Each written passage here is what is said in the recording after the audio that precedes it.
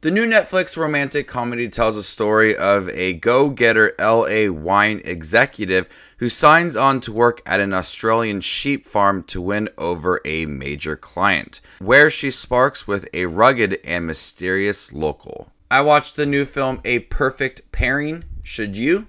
Let's find out. How's it going, movie watchers? Thank you guys for stopping by my channel. Today we're talking about the new Netflix romantic comedy, A Perfect Pairing. This feels like a Hallmark film where we have Victoria Justice, who quits her job as a LA wine executive. She goes to Australia to try to win over a major client, ends up working there, and falls in love. I'm not against these Hallmark style romantic comedies on Netflix. I watch them. They're enjoyable for what they are. Some are just don't make sense. And that's kind of how I felt about this film, is that the relationship between Victoria Justice and Adam DeMose honestly felt very, very forced. When they meet in the beginning of the film, it's strictly business. She wants to win over this big client. He needs help, so she helps out in hopes that they can discuss wine. But the situations between the two ultimately feel forced, to where there doesn't really feel like there's any natural spark amongst the two. And we know what's going to happen. You know they're going to fall in love. You know she's going to have to go back to LA. She's got to make that choice. So we see this progression of this relationship that's supposed to make them fall in love, and I just do not feel that. They're both very nice. The acting's decent within this film, and there's nothing really wrong with the characters. They just don't feel like a match within this film. And the film hardly ever makes it feel like there are sparks just going off for these two. And I rarely ever felt that they were madly in love with each other. So since I know where the story is going to go, I don't think that the characters were taken with it. Yes, they had some fun moments. She learned about sheeps and she helped out a lot, and she learned a lot as well.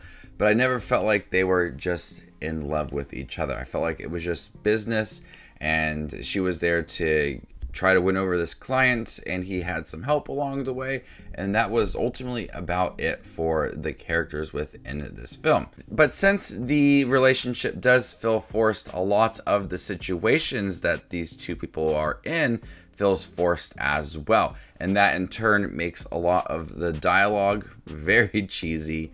It makes it for some ridiculous moments that just, I don't know, believe that would actually happen, that someone from LA who wants to win over a major wine client would spend several weeks in a different country trying to help out, just trying to win over that major client. It seems like it's just all very forced, not only the characters in that relationship, but just the story overall.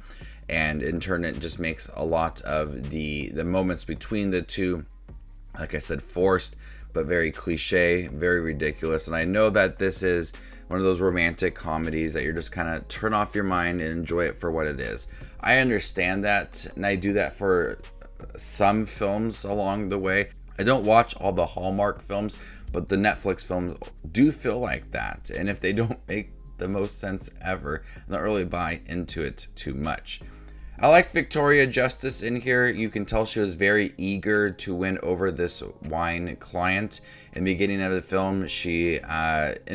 film, one of her co-workers crossed her, and she left her job and went to Australia, and she's eager to try to win over that client. She's always getting involved in something, always cracking jokes. Very light-hearted character. Adam DeMose, he, on the other hand, was very stiff in the beginning of the film. And he obviously lightened up, and that's where the relationship starts to like grow for them two. They start to become friends, but it still feels like it's just about business. It never feels like they are in love. I didn't have any problems with the acting. I thought it was decent enough for these characters. Two different characters, two different backgrounds. But when you look at the whole film, she has an agenda. She came to win over this wine client.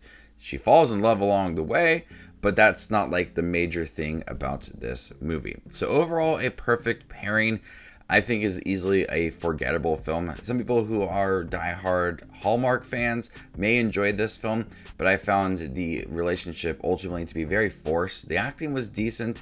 The scenery looked great. There's a lot of beautiful shots within this movie, but the characters weren't taken in a way that it felt natural. There was really no spark. You just did not feel that love within this movie.